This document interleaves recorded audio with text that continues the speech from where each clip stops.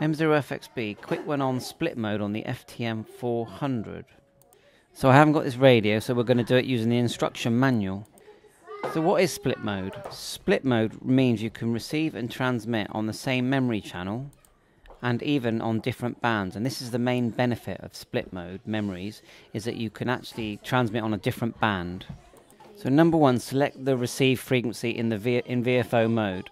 Number 2, press F for 1 second or longer.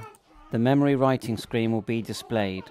Number 3, press F for 1 second or longer. The character input screen will be displayed. Number 4, TX in. Number 5, enter transmit frequency. The entered frequency will be displayed on the right side of and at the top of the screen. Number 6, touch enter. The display will return to the memory writing screen. 7, turn select to memory channel. Tip, memory channel can also be selected by touching it directly. Number 8, press F to save the transmit frequency. When the memory writing is completed, the receive frequency will be shown in the display, registering the transmit frequency at a later time. Number 1, touch VM for 2 to 3 seconds. The memory list will be displayed.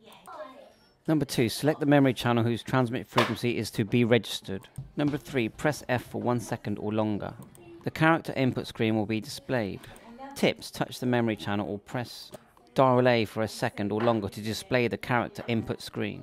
Refer to steps 3 to 12 in naming a memory channel, page 66, when assigning a name to a memory channel. Using the memory, touch TX in, the number input screen will be displayed. Enter the transmit frequency. The entered frequency will be displayed on the right side of the T at the top of the screen. Touch enter, the display will return to the memory mode list.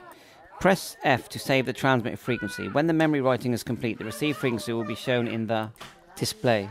Thanks very much for watching my FTM400 program. 7-3, all the best.